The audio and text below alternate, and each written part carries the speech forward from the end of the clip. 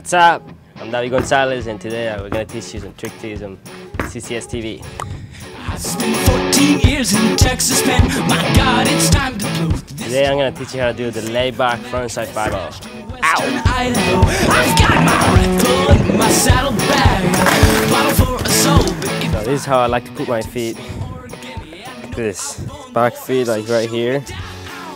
The front foot right here. It's like almost just like the position to do a board slide. On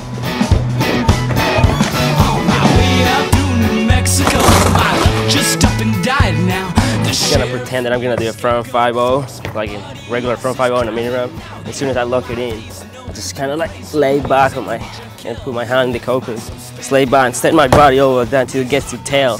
As soon as it touches the tail, you just wanna push your hand out and just and go back on the board and celebrate. That's how you do it.